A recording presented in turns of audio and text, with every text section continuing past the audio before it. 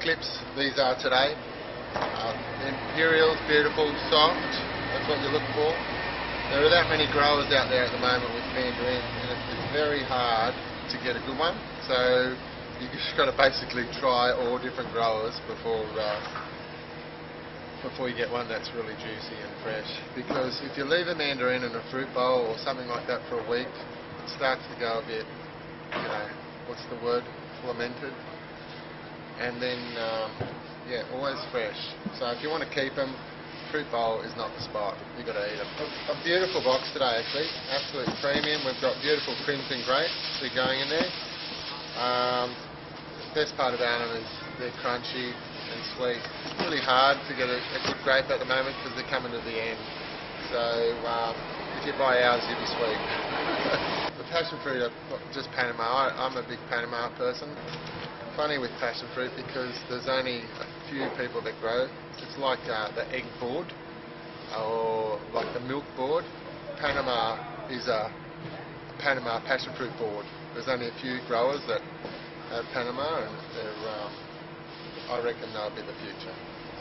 You leave a Panama in a fruit bowl and you tell straight away, oh, that's a week old or 2 weeks old, because you know it gets thin-skinned. And that's just sugar content, and then it's just burning it away. They're really high in sugar. I used to go around the market and try every banana, just for taste. It's very hard getting good bananas that really eat like they're supposed to eat. The best bananas are like the New South Wales Coffs Harbour. And then your next step is they're supposed to be organic, these eco bananas. Very hard to get organics because really you want everything certified. So it's a tough trick. But these apparently they are, and we're supporting cancer research with the pink wax picks on the end. Good banana. Just they actually last longer, these bananas.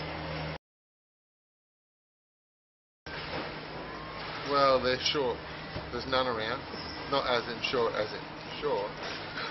There's just not too many around, and it's hard because you're buying a strawberry that is not that good and cost a fortune. Like the $90 a tray, which is $8 a punnet, that costs me.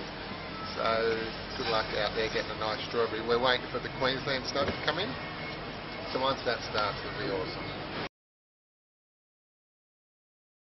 Very tough, this spot where we're right in, because you're in between the seasons, and although it's pretty good at the moment because you've got the mandarins and grapes and pink lady apples and bananas, but we're in between seasons. You're not going to get a nectarine or an apricot or a cherry unless you want to crack something from overseas.